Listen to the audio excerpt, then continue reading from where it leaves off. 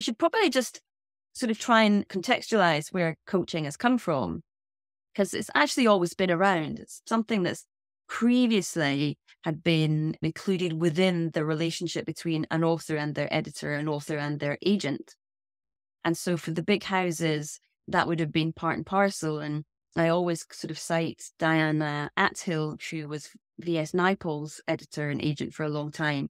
And they had this long relationship, and she nurtured him as this kind of young writer into becoming the man he became.